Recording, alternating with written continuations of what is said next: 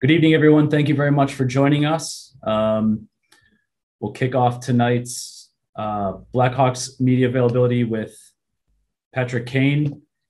Patrick Kane asked to join us tonight, and he will be taking questions. So thank you very much, Patrick, for joining us. If you have a question for Patrick, please press the raise hand button on your screen, and we will get to you. Our first question will come from Scott Powers with The Athletic. Scott, you can go ahead. Hey, Pat, did you get a chance to watch Kyle Beach's interview and if you had any overall thoughts from seeing it? I haven't watched it yet, but terrible situation, and very courageous for him to come out and let his name be known to the world after everything he went through. I knew Kyle pretty well from a couple different training camps, and seemed like a happy-go-lucky guy, and always in a good mood. So I think hearing that it was him, and with the news and with everything going on, obviously feel for him, compassionate for him and his family, and wish back then we could have done some different things, or knew about some different things that maybe we could have helped him. He had said that he felt like everyone in the locker room knew, and that, there were some players he felt, he said they bullied him. Were you aware of that? Is there anything that you guys could have done differently, or how much did you know? Yeah, I didn't know anything at the time. And, even today, when, Kyle came out as John Doe, that's the first time I knew that it was him. So, as far as like the bullying and different comments, I don't remember any of that either. So, listen, I think it was a terrible situation, and obviously feel for him if things were getting thrown his way, tough words, bullying, different things like that. So, definitely feel for him if that stuff happened. We'll go now to Phil Thompson with the Chicago Tribune. Phil, your mic is active.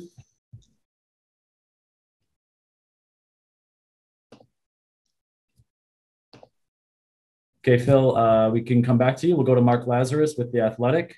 Laz, your mic is active. You can go ahead. Hey, Patrick. What were your thoughts as everything that went down yesterday, everything you learned in the report about what management did and more importantly, didn't do in 2010? As a player, how did their failure sit with you? Well, it's tough. I mean, you have a lot of great memories from that year. And, I think just kind of learning the news and how everything went down, definitely could have been handled differently. Most importantly for Kyle's sake, but it seemed like the organization had to, do what they had to do as far as making some necessary moves, as far as, guys that were with the team back then that were still with the team now and aren't with us anymore. So, listen, I knew Stan very well. I know him as a great man.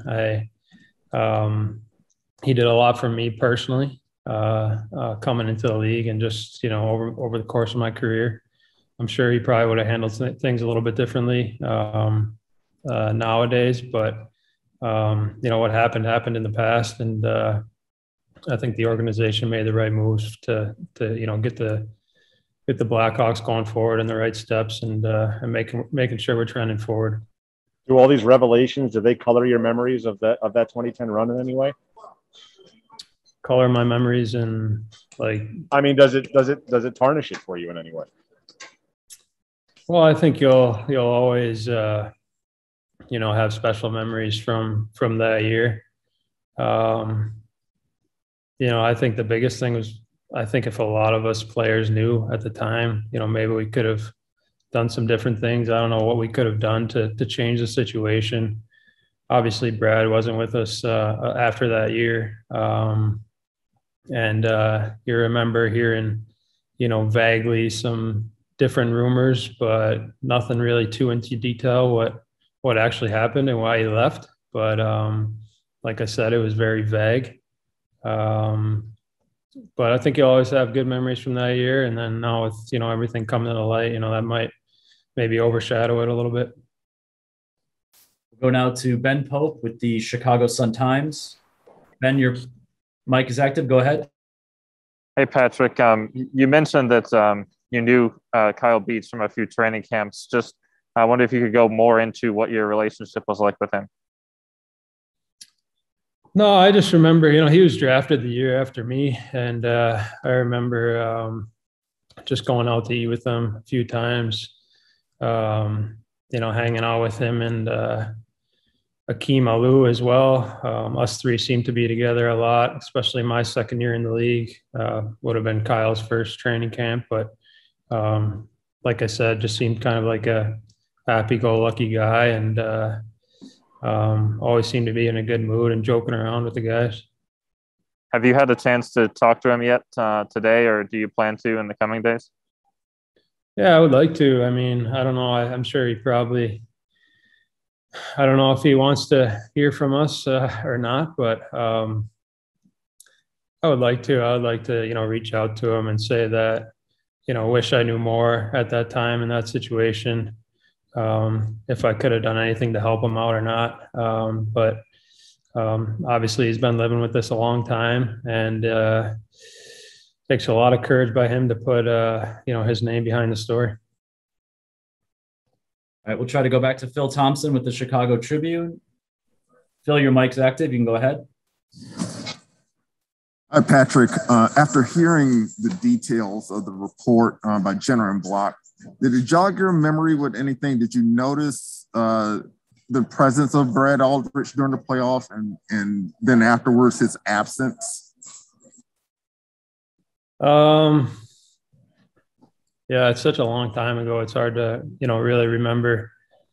I don't remember him too much from the playoffs or the celebration after. I just remember, like I said before, vaguely that he was, I don't know if he was let go or he was moving on from the team to do something else. And we kind of heard some rumors about why that was. And that was really it. Nothing really definitive. So, yeah, maybe that can answer your question, hopefully. Is there anything from the reports or people's comments that you've seen in the media that you agree with or you take issue with? Like, I mean, the reports, there's a lot in the reports. So I think going through it, it's definitely pretty tough to read. I haven't listened to Kyle's interview or anything yet, but I'm sure that's probably tough to listen to as well. But